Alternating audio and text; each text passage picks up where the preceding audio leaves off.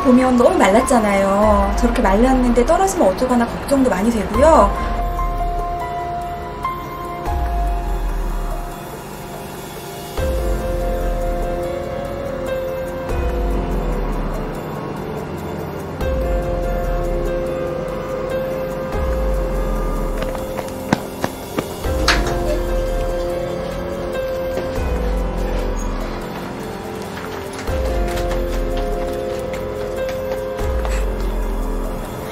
없어요.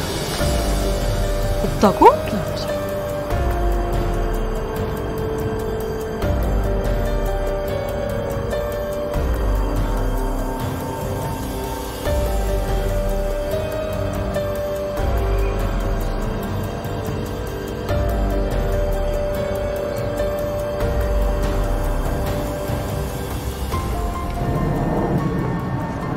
열려있어요.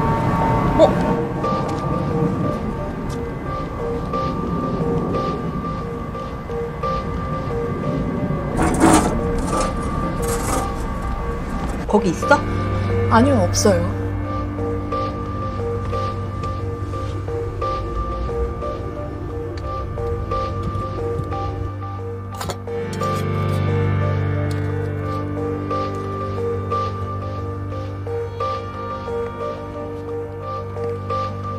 옥상 배관이 여기부터 여기까지 다 연결이 되어 있기 때문에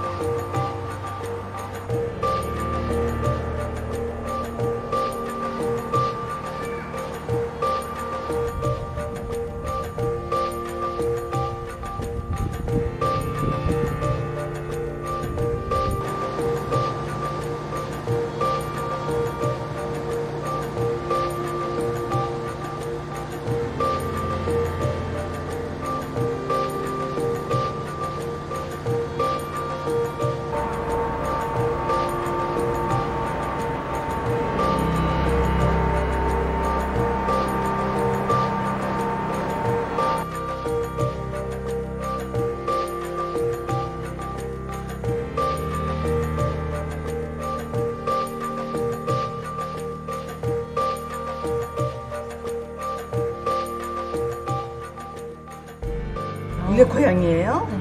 어머, 뭐 이런 건 못 보죠. 이런 고양이는 없어요. 여기 안 댕기고. 한 번도 못 봤어.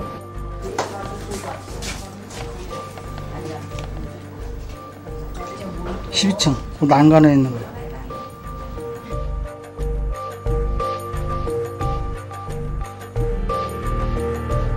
저거요, 저거. 아, 맨 위에 창문 두 개 있죠?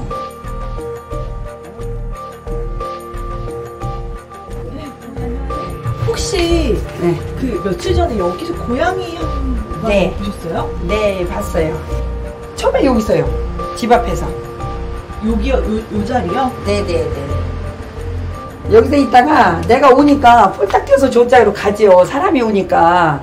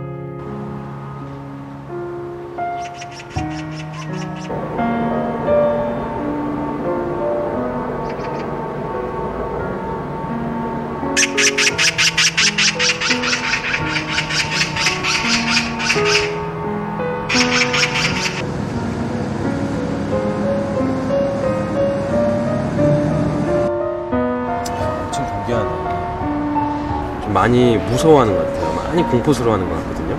그렇죠. 아무도 없음에도 불구하고 꼬리를 항상 내리고 다니고, 그 다음에 걸을 때도 뭔가 자연스럽지가 못하고 완전히 포복 상태에서 걷기 때문에 길고양이들이 보이는 경계 수준을 넘어서 공포나 극도의 스트레스 이런 것들로 볼 수 있을 것 같아요. 그런 걸로 봤을 때는 밖에서 생활한 적이 별로 없는 애예요. 쉽게 얘기하면 집고양이였다거나.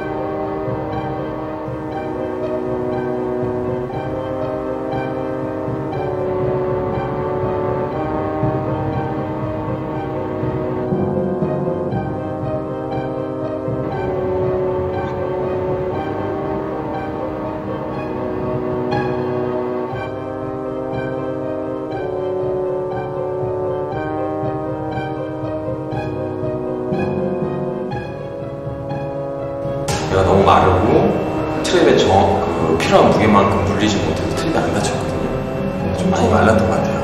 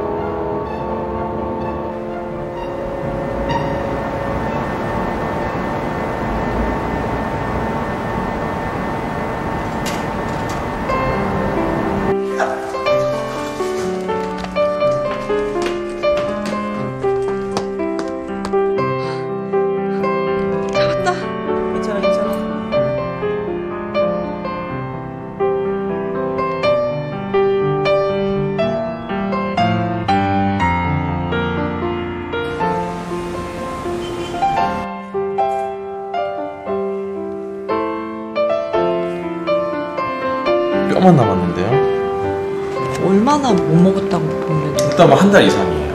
한 달 이상 제대로 먹지 못하고 하죠.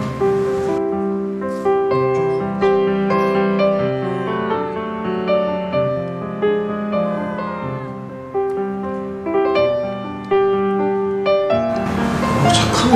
엄청 착하네. 너무 예쁘네.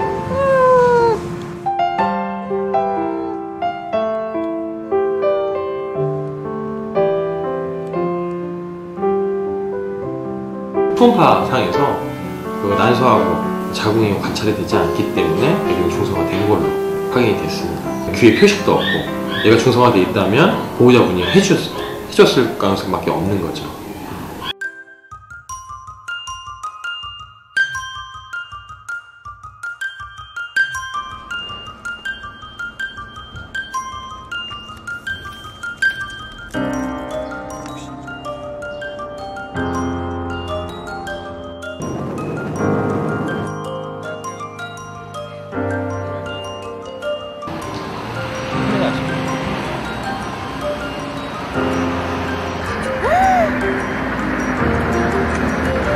어머.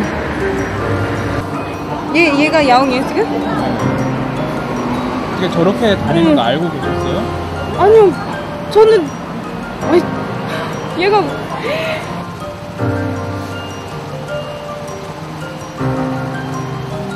문 열어놓고 청소를 하다 이제 나간 거예요. 캔 깡통 두드리면서 이렇게 아파트 주변 이렇게 돌고 동네도 둘러다니면서 이렇게 불러보고 했는데.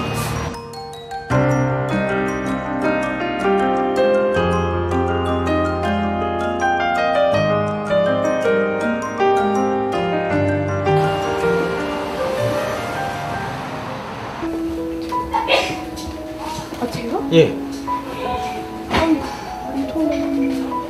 영아, 영아, 영아, 영아, 영아, 맞는 것 같으세요? 네, 맞아요. 아. 영아.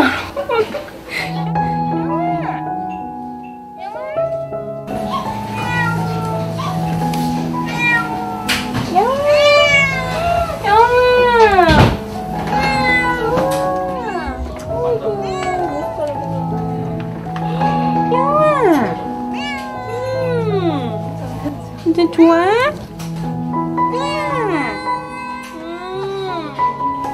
너 왜 나갔어? 어이구. 힘들었지. 보호자가 맞는 것 같아요. 저렇게 또 반가워하는 것도 처음 보네요.